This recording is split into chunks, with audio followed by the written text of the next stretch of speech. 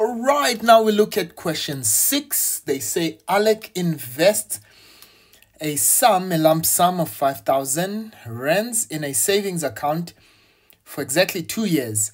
The investment earns interest at 10% per annum compounded quarterly. Right, so they want to know what is the quarterly interest rate for Alec's investment.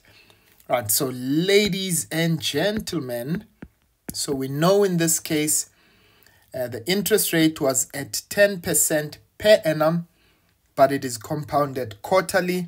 So this is simply going to be 10% divided by 4. And in this case, that will be 2.5%. All right, 6.1.2. They say calculate the amount in Alec's savings account at the end of 2 years. All right, so we know that we are investing a lump sum of money, so we're using the compound interest formula, right? So we know the principal amount is going to be 5,000 rands. That's 1 plus the interest rate. In this case will be 0.1, so that's 10 divided by 100, that's 0.1. But we're going to divide that by the number of, or by m, which is the compounding period, that's quarterly. And so in this case, we're going to say n times m, that's in 2 years, but there are 4 quarters in every year. Right, so we're going to say, right, so just put this in our calculator. That's 5,000. Okay, 1 plus 0.1 over 4. Okay, and we're going to raise this 2 times 4. And I get an amount of 5,092 rands. Okay, and 1 cent. Okay, and there we go. That's our compound interest. Okay, in fact, no, that is our amount that would have accumulated after 2 years. That's what will be in Alec's savings account. Right, now let's go to the next part of this. In 6.2, they say a school issued new laptops for each of its 110 employees at the beginning of the year. They say the school was advised to set up a sinking fund to ensure that there would be enough money to replace them at the end of the 5th year. The following applies. They paid 6,000 rands for each laptop. The laptops depreciated 15% per annum on a reducing balance basis. And they say inflation is estimated to be 6% per annum over 5 years, over the 5-year period. And they say a sinking fund is set up such that all payments will receive 12% per annum interest compounded monthly. All right, and they say determine the amount of money required at the end of 5 years to replace the laptops. Now, ladies and gents, I want us to, there are several ways in which we can look at this. But remember, it's 110 laptops, right? And we paid 6,000 each for those for per laptop, right? So which means at present, the amount that we spend is 6,000 multiplied by 110. So let's do that. So that's 6,000 multiplied by 110, and we get 660,000 rands. All right, so that's what we're going to spend at present to purchase the laptops, right?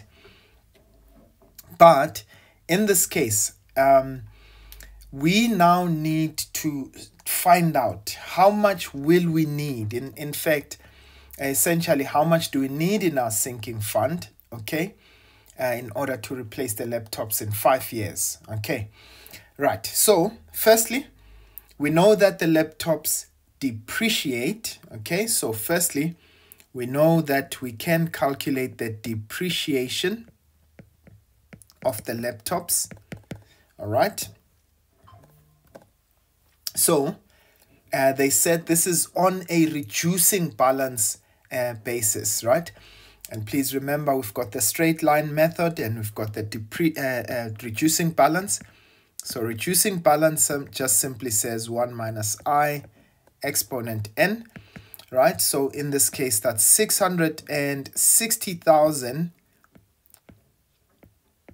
Okay, and this is 1 minus our depreciation rate is at 15% per annum.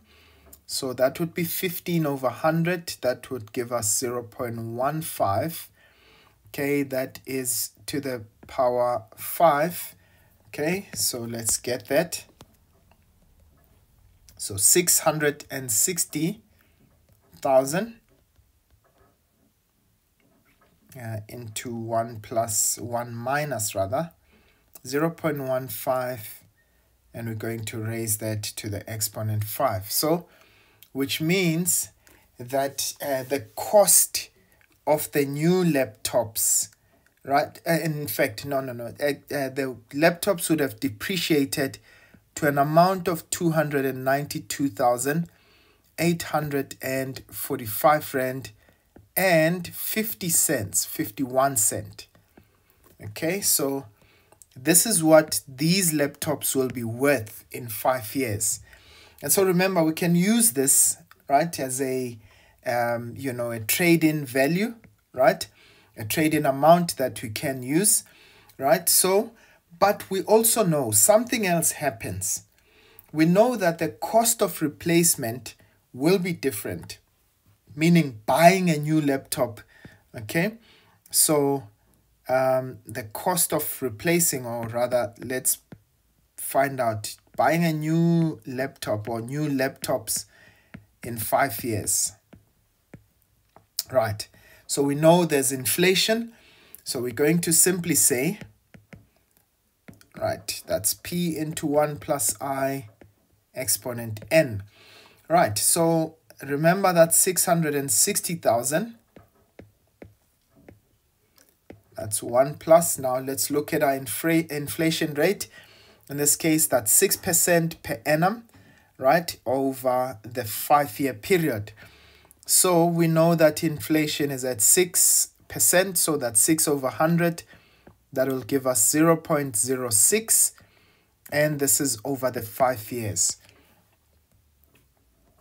So 660,000 into 1 plus 0.06 exponent 5. All right, now which means to get new laptops,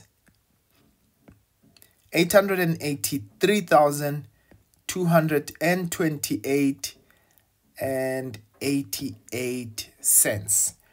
Right, so this is what it will cost us to get new laptops. All right, but now remember, we can get, we can use the trading amount as a deposit. Okay, so meaning that, remember what they asked us. They wanted to find out, determine the amount required at the end of 5 years to replace the laptop. Okay, so which means the amount that we will require will be the difference between the two. Okay, so the amount required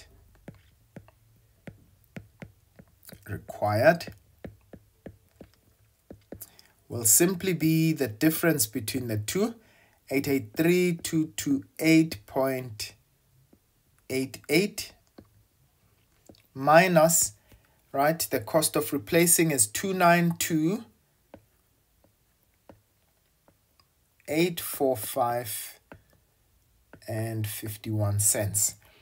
Right, so let's do that. Let's find out. So that's 883,228.88 minus the 292,845 and 51 cents. Right, so which means the cost of replacing, this is the amount that we will require, and that's 383 and 37 cents. Right, so this is the amount that we will require to replace or to get new laptops.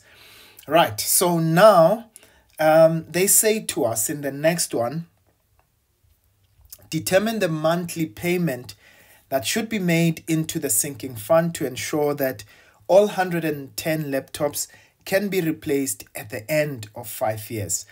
So now this is essentially the amount that we want to raise in our sinking fund, right? So all we are going to do, we are looking at a future value of that much.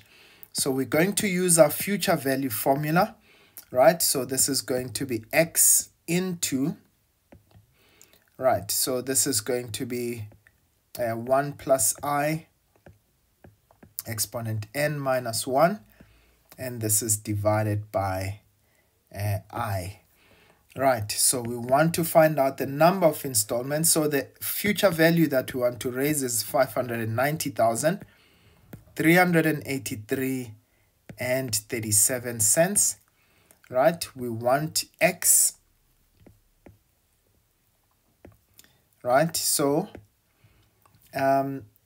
in our sinking fund, they did say that they're offering an interest of 12% per annum, but that's compounded on a monthly basis, right? So this is going to be 12 divided by 100, which would be 0.12, right? But we are now going to divide this by 12 because they said they're compounding it on a monthly basis. And so this will be 12 multiplied by the 5 years. Okay, that's minus the 1 divided by, that's going to be 0.12 divided by 12. Now, ladies and gents, let's try and get the value of x. And in this case, we're going to do as many, gymnastics, mathematical gymnastics. So going to cross multiply these two together, and we're going to divide by this entire expression. So let's whip out our calculators. Okay, so we said we've got 590,383 and 37 cents, right? And we're going to multiply that by 0.12 over 12. Okay, please verify if I am actually tracking on the right track. And so that's the amount that we get, and we divide this by this entire bracket. So that's 1 plus 0.12 over 12. Okay, yx 12 times 5, that would be 60. Okay, and we say, and please remember just to take that bracket down. Actually, that should be minus 1.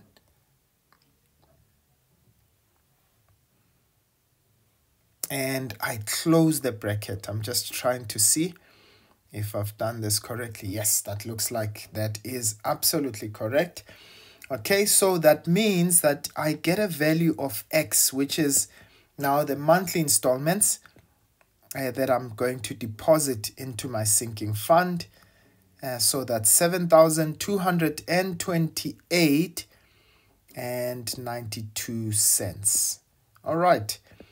Please verify if you do get the same value, and let me know in the comment section. Right, so that is how the cookie crumbles. Right, that's the future value. And sinking funds are really quite straightforward to do. Right, and I hope that you guys get it. All right, let's go to the next question.